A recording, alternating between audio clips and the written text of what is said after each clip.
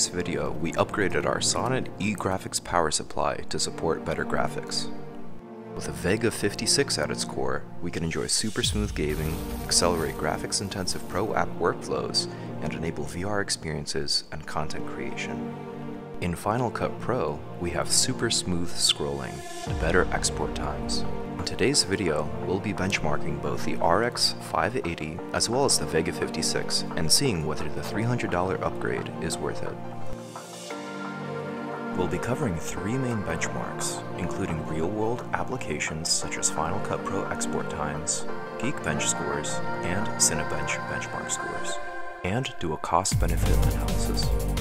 Our first benchmark was Final Cut Pro, and after deleting generated render files, optimized media, and proxy media, we exported a video clip about 5 minutes in length using H.264 encoding in 1080p HD resolution. Please excuse the censors, since that's a personal video from my grandmother. In Final Cut Pro, we see an improvement of about 11% going from the 580 to the 56.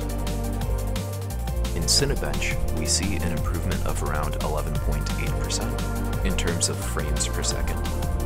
And in Geekbench, the least accurate benchmark, we see around 15.63%. In terms of cost, the total setup is around 45% more expensive, accounting for the enclosure and the graphics card.